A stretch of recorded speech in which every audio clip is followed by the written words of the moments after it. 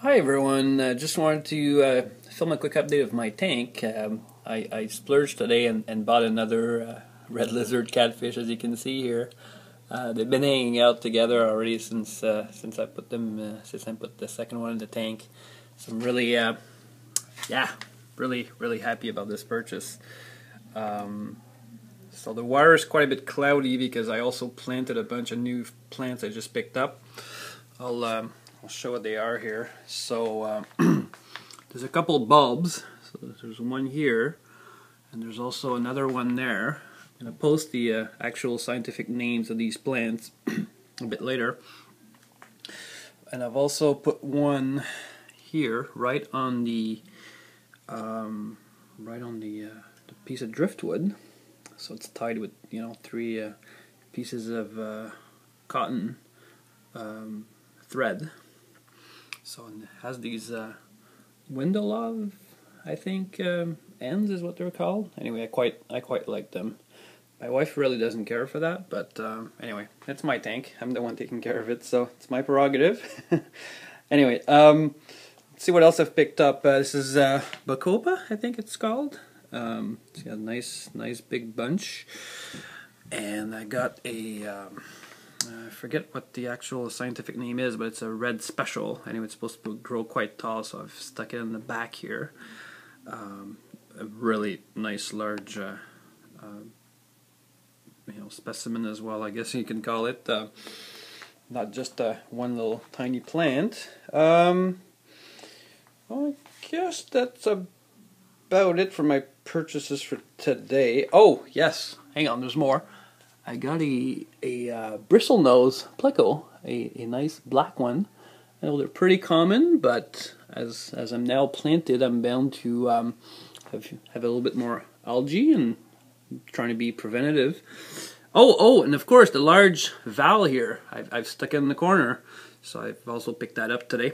This was quite cheap, $2.50 for one nice big val like this that's going to grow and reproduce. So. Oh wow, look at my red line torpedo wires there. All six of them were schooling very nicely there just a moment ago. Perfectly in the line.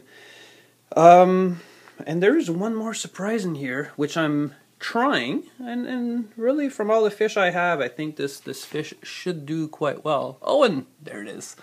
It's a really nice, forget what it's called exactly, dragon tail or something along those lines.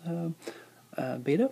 So yeah, so far so good. None of the fish have really, some have come close to him, and no one's really seemed to pick on him or do anything. And yeah, like most bettas, I've had betta before. He likes to just look at his own reflection. He thinks it's another one of his kind. But yeah, look at the tail on this guy. It's just it's quite amazing.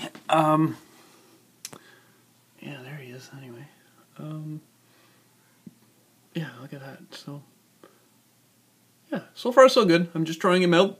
I'm going to keep a very close eye on him today and tomorrow. I'm home for the weekend, and I'm going to put him in a bucket real quick and bring him back to the shop if he doesn't work out. But I have a good feeling it's going to be quite fine here. I have no top dwellers. Like, I mean, none of my fish really care to hang out at the top, so I think he'll be fine just hanging out at the top by himself, like most lonely bettas. So anyway, yeah, I guess I've also installed a CO2 indicator. Not quite sure how to read this thing yet. As far as I can tell, I already have a certain amount of CO2 in here. I don't know, it doesn't make sense because I'm not running CO2 yet, but I'm gonna put in some Excel a bit later. Yeah, my angels are doing great. They're eating really well, and yeah, well, that's already a pretty long update. Yeah, maybe just one nice big full tank shot here. Everyone can see. There you go. Yeah, that's about it. Thanks for watching.